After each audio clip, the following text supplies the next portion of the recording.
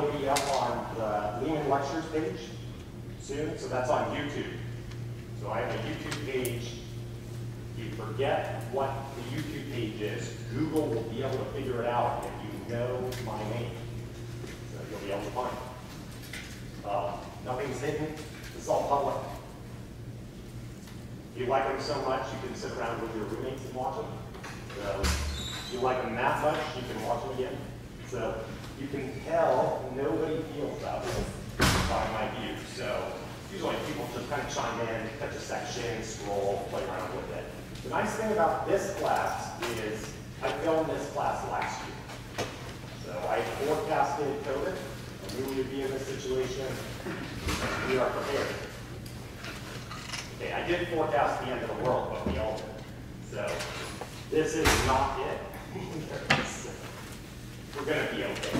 I'm a firm believer if we adhere to the guidelines, social distancing, masks when necessary, indoors for sure, absolutely, we're going to be fine. The experts have spoken, and they believe that this is the right balance. So in terms of an attempt to balance living, education, what we do at the university, why we all came back in the first place, and safety, there will be a number of resources like that. So the webpage is intact. The YouTube page will be updated ASAP all the time.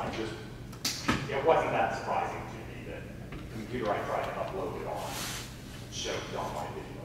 So I need to move to a different one. So I'll get that sorted out. The web page, some of you work here, is this page that I'll disseminate materials outside of the videos. I just use YouTube for my videos. The reason I like to do it this way is it's persistent. So it continues. And it's not always a changing system. So for me, I like that.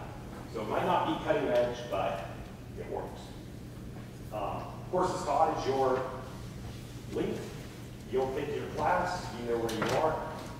5444. I usually keep this up for my other classes, so if you like my homeworks, you can usually go and grab them in advance and start on them early. I've never had a problem with any of that. I wiped out all days from last year when we started a new class. Saying that, the homeworks are bound to change because everything has changed. So I do change them every year a little bit. Saying that, I have no problem with people getting ahead. If you want to see what I'm teaching in the spring, you can find it. Okay. We did go through the syllabus. We'll note just one more time for safety purposes that we all adhere to the Virginia Tech wellness principles. And I don't see why we shouldn't. So it seems good to me. So let's all be well and balance everything. So distancing, masks, entering and exiting, there's some strategies on this. I'm sure we can all figure that out. And then we move on to the class. So here's some logistics. I'll have review sessions scheduled pretty soon. My schedule's still in flux. So as you can imagine, I have too many meetings. And everybody is changing their meetings on me constantly. And it's worse this year than it was any other year. So we're going to get through it. I'll lock down review sessions. What I'm going to try to do is get my conference room over in my department so I have a whiteboard to work out problems. When you guys ask me to do a problem, you'll probably, if you want me to be prepared, you can watch me be unprepared too. You can still do the problem probably. You can ask on the Slack page. So Sierra is sent to everybody the Slack information. If you haven't gotten it, if you're using some other email account, it will be in your VT email. If you want us to add some other email to it, Sierra's in the back. She can take care of that for you. Her email information is online, so you can just go there. The plan is to do a midterm and a final. The final will be kind of project-y, I imagine. If we can make it to the midterm date, and I'm not prepared to schedule that right now, but I think next time we'll pick a midterm date. The idea is we're going to do a 50-minute midterm. in class. So just give you that experience. So there's something about preparing for a midterm. I think you're going to be tested. I like how much you guys study in those sort of moments, and it gives you a chance to repeat. So I want to stick with that. If we don't make it to the midterm, I'll figure out something that can be done virtually. The final will be done virtually in some capacity, but it'll probably be a few problems and then a project or something like that.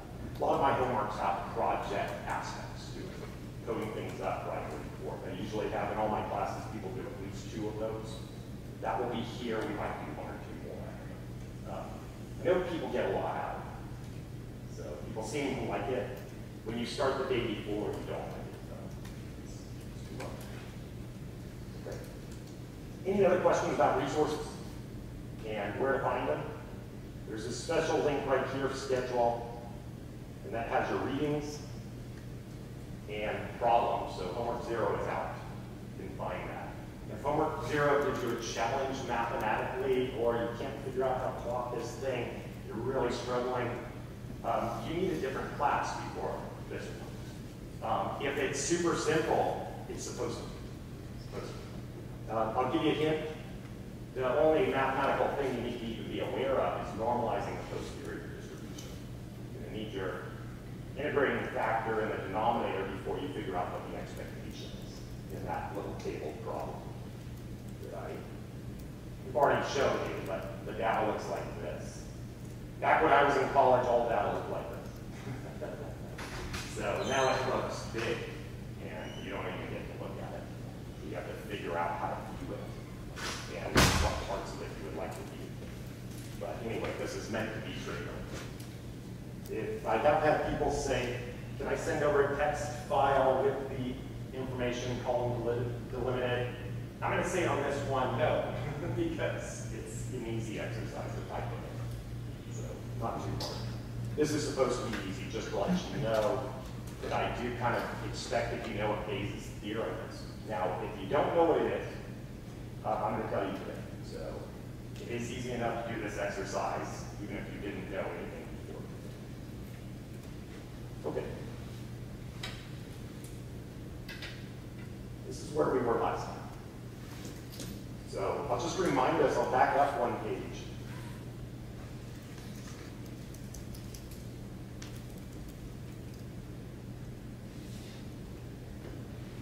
That I have done a search on terms like Bayes or Bayesian. And I wanted to see papers where that term had appeared. So this is my proxy for being a historian. Pretty weak, but there's something here. And I got articles that reference certain years that mention Bayesian. And this is kind of a frequency plot of that. So we do notice the general trend is Bayes didn't start becoming a thing that people were really using and aware of until the 80s. And it really ramped in the 90s. You see this sort of exponential phase of it. It's jumping up. I didn't plot it all the way to 2020 because I did this 10 years ago. So this is probably better than if I tried to do this today, because now there's so many articles everywhere. So in 1760, back in the 1700s, that's where we see the original incarnation of Bayes' theorem. We see papers that are being referenced back to Bayes' original paper. But Bayes did not publish that paper. We'll get to that in a moment. Around 1920, student T starts using the term Bayesian. He's a Bayesian. So Gossett, working over at Guinness and copying distributions. So he wanted to understand this distribution of the difference of the means of 2 things. Divide by the standard error, and he figures out what distribution that follows. So typically follows. You have to be careful when you do this stuff. So sometimes people think divided by some version of standard error, that's t-distributed. There are conditions. And so he figures out what they are. And what he uses it for is quality control in making Guinness stout. So stout is beer. And he wants to make sure that the mash that they make to make the beer is the same all the time. So he's always doing a comparison. So one step away from the F test.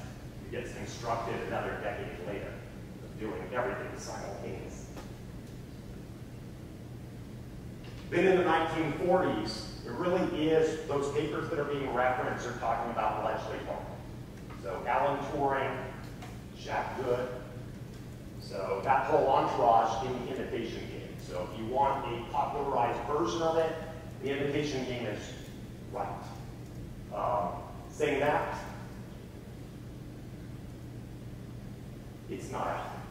So, but as a popularized version, I think it's pretty good. I still like it. So I knew people hanging out in Cut 8, spent time with them, and I got the real story. So if you ever want to compare notes on that, I'd love to do so. Okay. I mentioned last time I'm just going to scroll. I guess I'm just going to go past all of my animation here. And we'll just get the big picture on this. But this is my tree of evolutionary thought. Now I want to say a few things about this. Let me see if I can stand up there. I should ask, do I need the microphone? What do you think?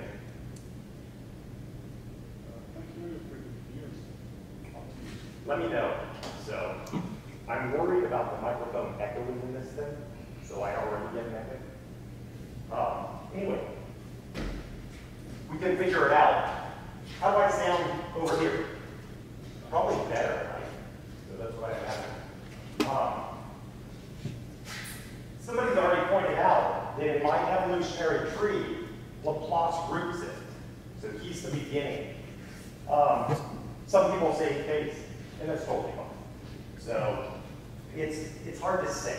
You know, in history, there's different versions of things, depending on who the narrator is. I'll tell you about Bayes in a moment, but I think Laplace is the one that understood the implications in Bayes' theorem that makes him a Bayesian.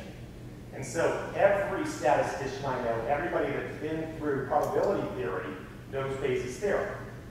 And just because you use Bayes' theorem doesn't mean you are a Bayesian. Everybody adheres to Bayes' theorem. It's a probability rule. So it's the application and the way in which you use it that makes you a Bayesian. So as a probability rule, no controversy. So is an inferential tool. Well, people have to understand what it means and what you're doing with it and what the implications are. I think Laplace is the one that got this and was doing Bayesian analysis. A lot of people say all the Laplacian assumptions. Sometimes you hear people say that. And they're talking about things like flat or diffuse parameters. Laplace didn't have a firm grasp on theory that gave us priors so that we could derive priors or priors for certain properties. Saying that, he was more sophisticated than you think.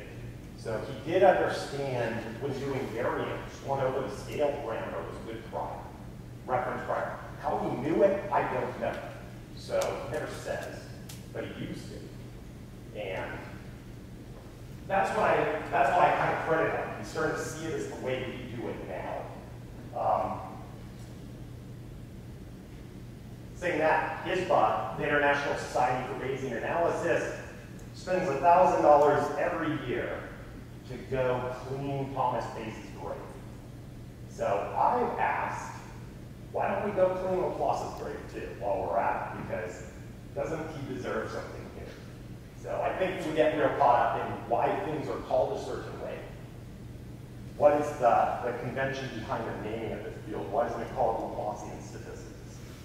So all very interesting. You have a paper online that helps you to understand that. I can never talk about anything without talking about the complement of it. I always need to know what's on the other side, so I know relatively how things are different. So these are not Bayesian. So it's unclear who all of them are in terms of their paradigm of thinking. So a lot of people say frequentist, but Fisher wasn't always a frequentist. He was doing regularization and doing things that didn't have frequentist properties sometimes. He did advocate it in terms of using,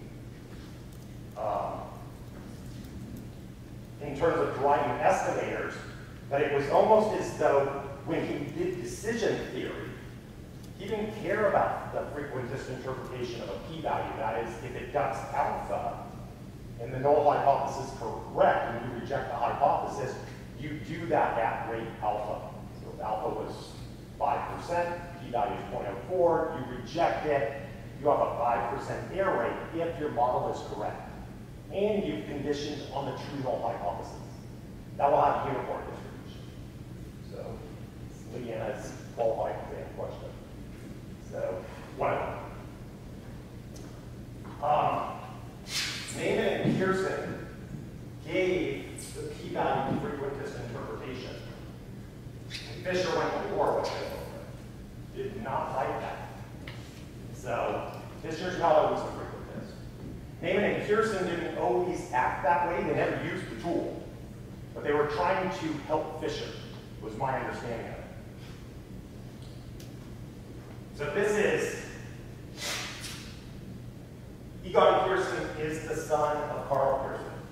Carl Pearson and Fisher kind of grew up in the same neighborhood.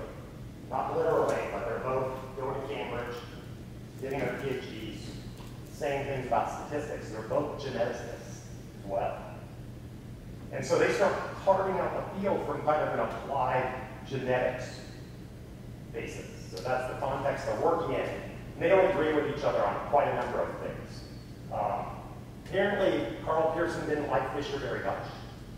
And he tells the Royal Society, cannot be a member, we should reject all his papers. Things like that. I wasn't there, but it sounds pretty feisty.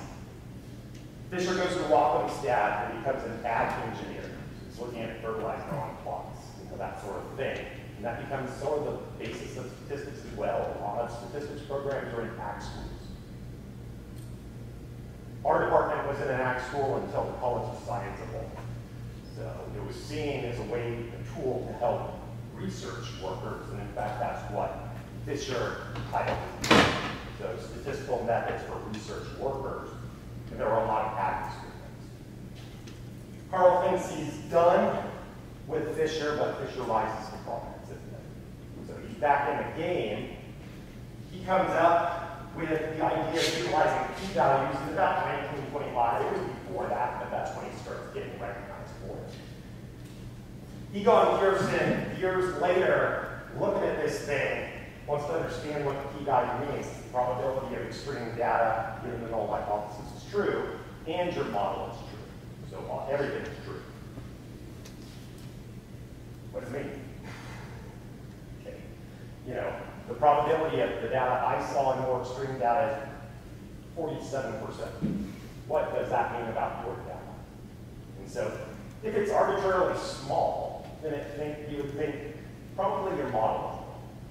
So, if I saw something way off in the extremity, and that's the rationale for using a p-value. That's what they tell everybody in Stat 101 class. So it makes sense. It makes sense. Let's move on. Egon says not so fast. We need to understand this in terms of errors. Making decisions have errors. So with Naiman, they're right about that. Fisher doesn't like it, and they never get along after that. Egon, the way the history's written is he was a little baffled by the whole thing, but he had to have done. I'm not sure. Here are your Bayesians. So Jeffries comes in the 50s, and he's looking at Bayesian analyses, and he likes the idea that anything you're uncertain about, put a probability distribution on. That's what a posterior does. So Bayesian is using Bayes' theorem to put a probability on the things they don't know in condition on the things that they do know. So in a nutshell, that's what a Bayesian is after. Probability distribution on the things you do not know. Keep in mind that's different from p-value. Probability distribution of your data and more extreme data conditioned on a parameter set, or a set of parameters, or whatever. So Bayes' thing is flipping that and saying, conditional on your data, here's what you think about the parameters. And we'll get there in a moment. Jeffries likes the idea, that makes sense to him, but is aware that the prior can't just be arbitrary, and people were writing about it saying, your personalized product. These are your personalized probabilities. Now saying that, incredibly smart person. We build different models, all of that, so it's not just the prior. It's the likelihood, the model too. The whole thing, I usually call all of it the model. Some people call the likelihood functions the model and the priors the prior. The whole thing to me is the model. All of it is we're doing our best effort to figure out what it all is. Trying to understand what our inferences mean. Jeffrey starts at the prior and says we need a methodology so that if we all have the same sampling functions and likelihood functions, subsequently, they're different and similar. We'll get to that in a moment. But they are different creatures. They might look the same on a chalkboard, but fundamentally they're different spaces in which they operate in. Jeffrey says, let's start with the prior. Given that we all agree on the sampling mechanism of the data, I can give you some objective rationale for choosing priors. And he tried a whole bunch of stuff. There is a prior that's attributed to its name, the Jeffrey's prior, and we'll be getting to that in a couple weeks. So I use them. Everybody uses them. They're still useful. And they kind of got rid of some of the things other people were saying. So like James, similar. I didn't bring my book by James. Maybe we'll get to books later and we can look at some books. He had an entropy prior that was trying to do something similar. Physicists.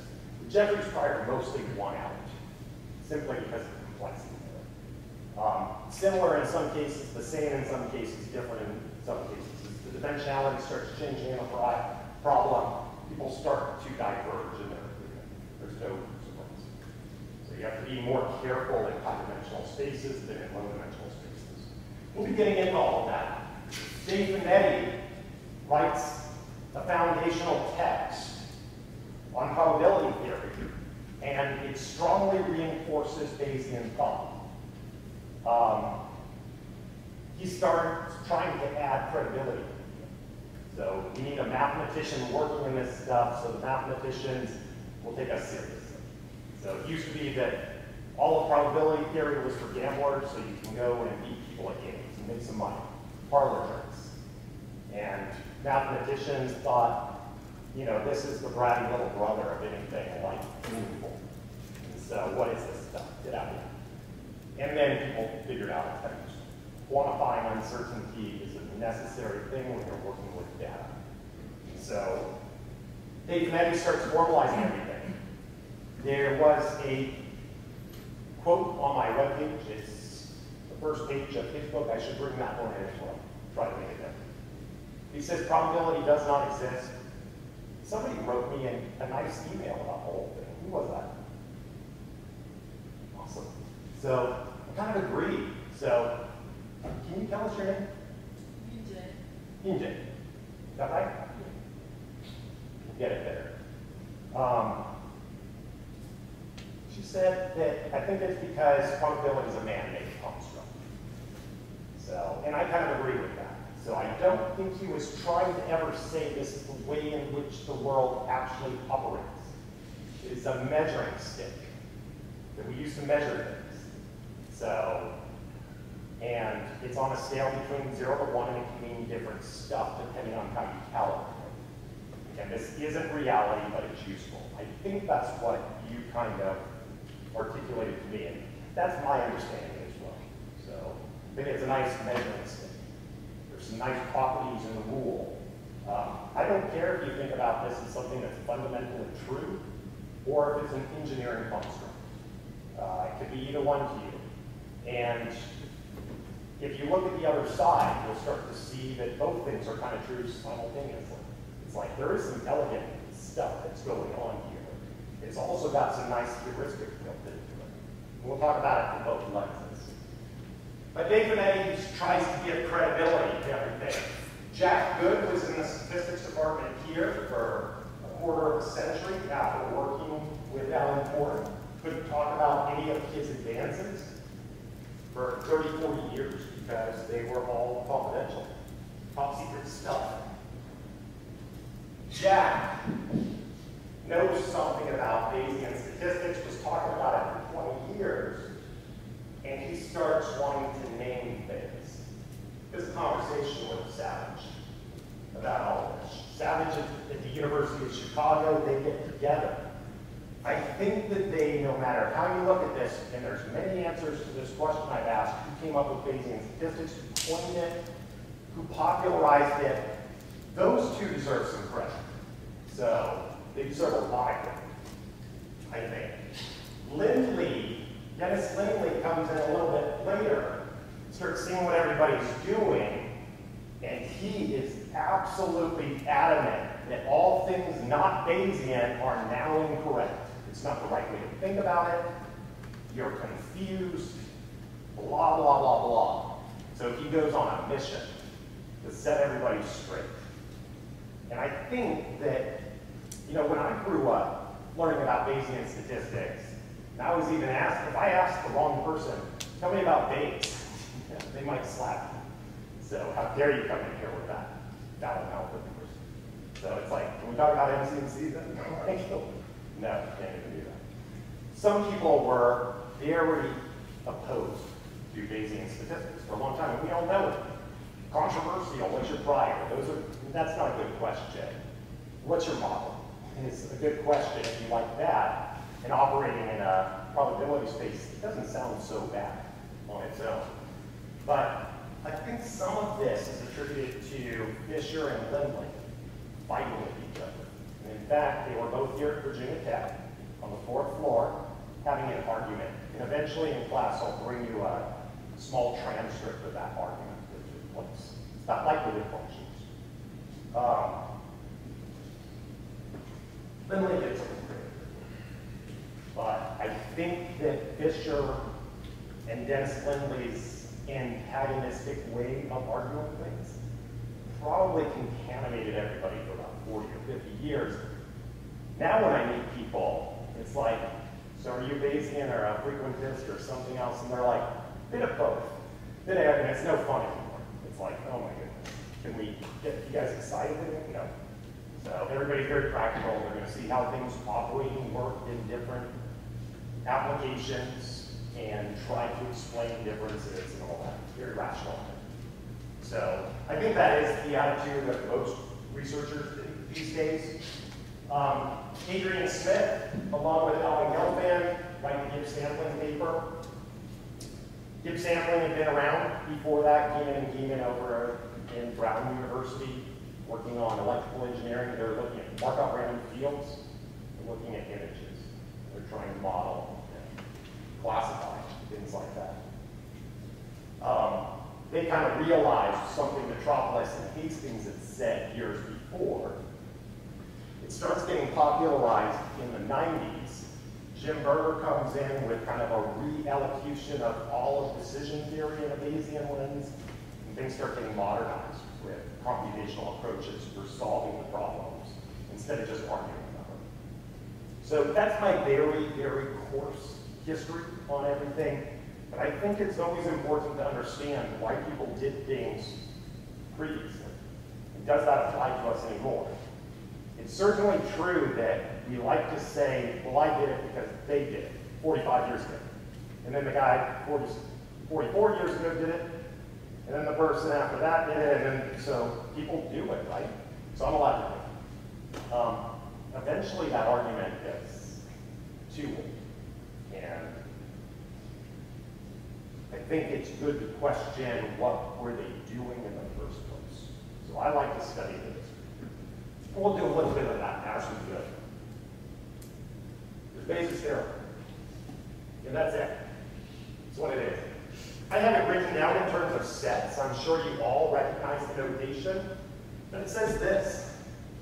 The probability of A, the probability of A, and this says given, or conditioned on, whatever's to the right-hand side of the bar. So, probability of A given B is equal to this thing. Now, I don't want you to worry about the denominator real quick. But this is the flip of that. The probability of B given A, and then it's multiplied by the probability of A. So what that says to me in the numerator is probability of B given A and A simultaneously. So what it really means in the numerator is the probability of B and A. And anybody that's taken any probability class knows that's what it means. The bottom is just a normalizer. It's normalizing everything. So I have everything really simply stated as there's a set A and then there's the other stuff, the complement. If you're going to talk about one thing, you've got to talk about both of them. Bayesian posterior is always with respect to both things. So it's normalized by the whole entire space. Notice the p-value does not do that. It doesn't take into account the alternative space and the null space simultaneously. When we get into decision making, the denominator will be expressed with both things. So everything's always relative to everything else. That's a very big difference in Bayesian thinking than some other types of statistics. I like that because I am a relative sort of person. So everything to me is relative compared to what? And so we've got both A and complement of A, baseline everything. This is a true probability statement. It's completely uncontroversial. We usually have you work through something like this in a discrete space to have you understand it. In continuous spaces, this is true too. We have to work in limits to make everything work. And the rate of limits can change things. So if you want a good problem where you're trying to understand how it matters how you get there and not where you go, Borel's paradox is really good.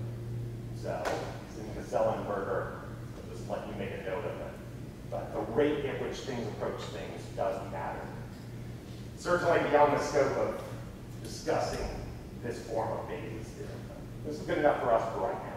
That's Bayes' theorem, everybody uses it. I can attribute a few different things to A and B and just see if it all makes sense. But I think this rule makes sense to most of us. So the bottom, the denominator says, basically probability of B. Let me see if I can get my dot cam working and maybe write a little bit. I'm inclined to go run to my whiteboard right now that I don't have. So I'm going to try something new.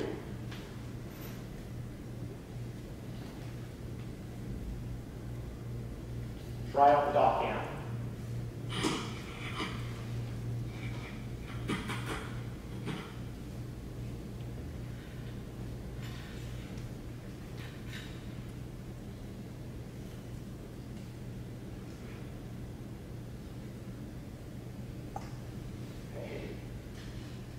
Pretty cool. Okay. Just real quickly. It took me years to teach myself how to write on a board in front of class. And my handwriting is different when I write on a board versus when I write on paper. I've never done this before.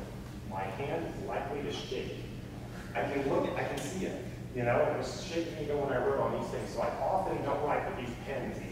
So just bear with me. So as I try to figure out this new device. But I think what we just said in terms of Bayes' theorem, let's just give us a new set of paper. We had written down probability of B given A times probability of A divided by the probability of B. We'll write that down slightly different in a moment. Is equal to the probability of A given B. Now I've just flipped the sides that I'm operating. So I like to change things up every once in a while just to make sure we're not too honed in on one way of writing things. Now this part right here was expressed this way in the slide previously. This was, I will get some better pens too.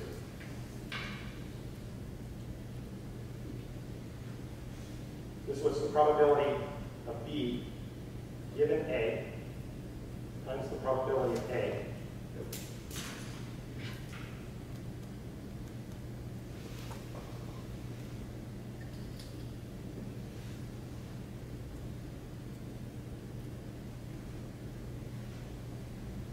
plus the probability of B given a complement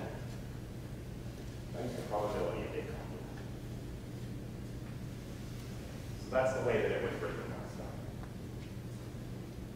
All this is saying right here, this chunk right here is the probability of B given A.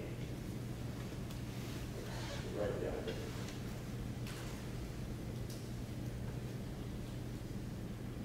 This is the probability of B and A.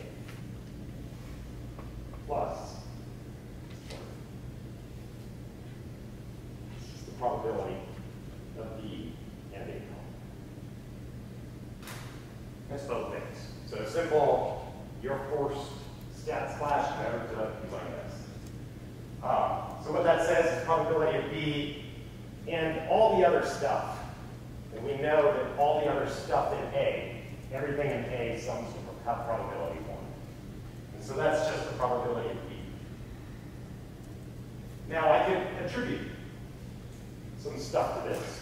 So let's just take this formula again and give it some context. And I apologize if you've heard this example before, but it's still good enough for me. So I'm going to say B is a chicken sandwich.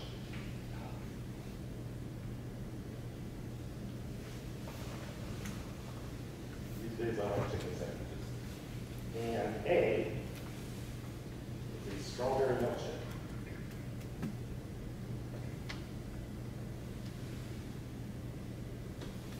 I used to always say a burger and a chocolate shake. And people said to me that they didn't like burgers and chocolate shakes, and I thought to myself, well, I do like chocolate shakes, but it's hardly my favorite shake. So since I'm just going to pick things that are relevant to me, this is what I would order if I went to a fast food place. So chicken sandwich and a strawberry shake. I haven't been to one in months, so I'm craving it apparently. So let's just let those sets represent this. And I'll just say this is the act of buying these things.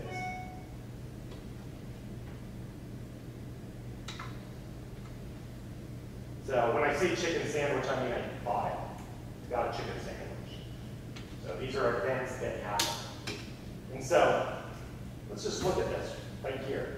This part is just saying that, well, let me rearrange. I'll give it easier to read. I'm going to rewrite this slightly differently. Probability of B given A times the probability of A is equal to the probability of A given B.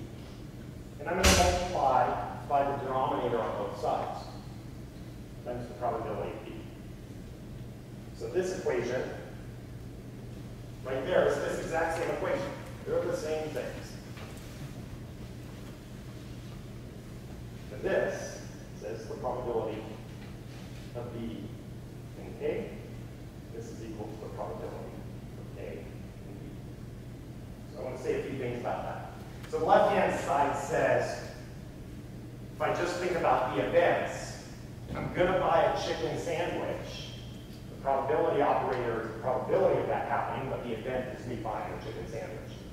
So on the left-hand side it says, I'm going to buy the chicken sandwich if I buy the strawberry shake. That's what this says. This says and. When I multiply, it's and. So in deal with pennies, you need to figure this out. 1/4 of 1/4 is 1/16. You multiply them together. So, and I'm going to get the strawberry shake. So what's the event? It's the event of me getting the chicken sandwich and the strawberry shake, and this is the probability. On the right-hand side, this says, I'm going to get the strawberry shake if I get the chicken sandwich. And I'm going to get the chicken sandwich. So what this says is I'm going to get both of them. On both sides. So I can set it up differently. I'll get the chicken sandwich if I get the strawberry shake and I'm getting the strawberry shake. What I just said, very complicated way of saying I'm getting both of them. I can do it in the opposite order. It's the same thing. If I buy the chicken sandwich, I'm going to get the strawberry shake and I buy the chicken sandwich. And I just say I'm buying both of them.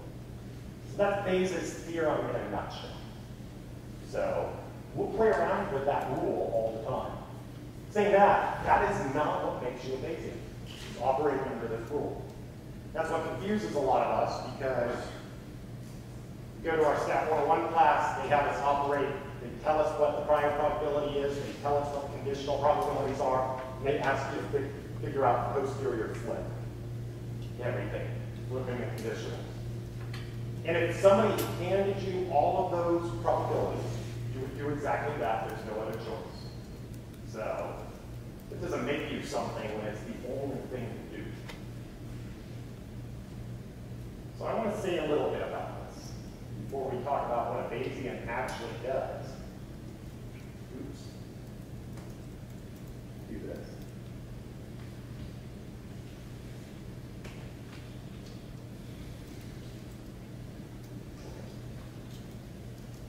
This is Bayes' theorem. That's what Bayes came up with. But it's not exactly what a Bayesian does. Okay, if I just gave you those probabilities of me buying chicken sandwiches, conditioning on strawberry shakes, and I asked you to flip the conditional, you would be able to do it. So if I gave you 3 probabilities, you would be done. So I can give those to you in all kinds of different ways in disguise. Stat 101 class, give them to you in all kinds of different ways, so you have to form those probabilities. Unfortunately, Bayes passed away before he led on to his understanding of this rule. I should also mention, the paper is on the department's website. Bayes' paper, you will not see any mathematical expression that looks even remotely like that. And it's very difficult to understand what happened back in the past. So you really almost do need a historian to mine this rule out there. They wrote differently. They have different methods for writing down symbols, so on and so forth. They certainly did not have a link that. They also didn't speak like us. We'll see that in a moment. So, an essay by Richard Price and John Canton. Does anybody know what FRS stands for? I don't know. Fellow, yeah. Fellow of the Royal Society. So he's writing a passage to his friend over in the Royal Society. They're both members. So this is prominent stuff back then for sure. Dear sir, read December 23rd, 1763. So this is that 1760s thing we saw pop up in the polling. Everything surrounding this event. It changes the universe. Well, it changes a small part of the universe. But it changes what we're learning today. And I'll send you an essay which I have found among the papers of our deceased friend, Mr. Bayes, in which, in my opinion, is great merit and well deserves to be preserved. Experimental philosophy, you will find, is merely interested in the subject of it. I think he means that complimentary. So, not the way we speak today. And on this account, there seems to be particular reason for thinking that a communication of it to the Royal Society cannot be improper. Like that. That your inquiries may be rewarded with many further successes, and that you may enjoy every valuable blessing, is the sincere wish of, sir, your very humble servant, Richard Price. As mentioned, people spoke differently. Every time I read that, it makes my heart flutter. So, I've never seen anybody write anything like this in my 45 years of existence. Okay, this is what happens. He passes on the transcript from Thomas Bayes after he passes away, and it eventually gets published. People start talking about it, but this is what I'm saying with Laplace. Laplace kind of transformed the way we were using it. People have told me Bayes knew this and understood it, and I believe it. So I just don't, I haven't been totally convinced that this is the thing that sparked the wildfire. I think it's Laplace seeing it and telling everybody about it. Doing it is what made everything happen. But ultimately, this is how a Bayesian typically operates. So I'm going to have some common notation in this class. D for data, sometimes I call it big X. I do that a lot. Sometimes I call it X and Y if they're paired. So, but ultimately we have data. And we've got parameters in our models. I'll give you an example in a moment, but I'm going to call our parameters arbitrarily theta. That could represent a whole array of parameters. They could all be scalars, they could be vectors, they could be matrices, they could be topologies. It could be anything. So whatever your parameters represent. And what a Bayesian does with this is they flip everything around. Now I want to talk about this notation. I'm trying to say likelihood, and this is not the way I usually write. And there's all these different ways of writing down likelihoods, notationally. But when I write it this way, it looks like Bayes' theorem in disguise. So instead of summing, since I'm working in a continuous space, I use my continuous sum operator integration. Thank you, Newton. So who gets credit? Leibniz? Right? So it's like, it looks like they're both coming up with stuff at about the same time. So no need to find overhead. But history is kind of sometimes contaminated by animosity rather than just the contribution that they're looking for in the beginning. Anyway, thank you to Newton teaching us how to add things together. It could have been Leibniz. And they're just normalized. Ultimately, this number down here is a number that does not depend on theta. I know I've written theta here, but keep in mind, I've averaged it out. So it's just like our old equation where I wrote down this thing as probability of B in the denominator. A's really gone. It's been marginalized out of the equation, averaged over. So the denominator is not a function of theta. Theta's been averaged out. So this is really proportional to this thing, the likelihood times the product. And that's the Bayes theorem. It's giving you the probability distribution of theta given B. Now, I made a mistake. That shouldn't be an R right there because it's not a probability, it's a density function. Something like that. So I can turn densities into probabilities. So this is just kind of a notational challenge that we're always going into in these classes. It's a little f, it's a big F. Is there R's or not? So I'll try to be consistent, but as you can tell, my attempt will be feeble. So I'll try to talk you through everything when we introduce notation. How we use it. I think it'll look like every one of your other sentences. So, but in a nutshell, that's everything. That's it. So let me say a few things in the last 2 minutes. Try to write some of this down, and we'll come back to this next time.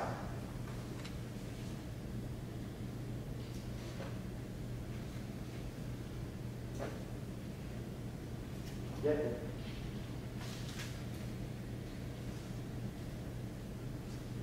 Okay, sampling distribution.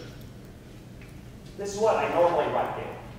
Okay, so let's just do some basic notation. I'll say DI is distributed according to some function, has a dummy argument B in there, representing its position in space, given theta. A lot of times I use X's, but I'll try to just use D right now for data. Okay? So, and I'm going to say just for nicety's sake, this is IID. Now, Bayes' inference doesn't just conform to IID distributions. We'll go into that soon. There really isn't much of a difference. It's just to make things easier how I notate everything right now. But what this means, there's some distribution right here of data.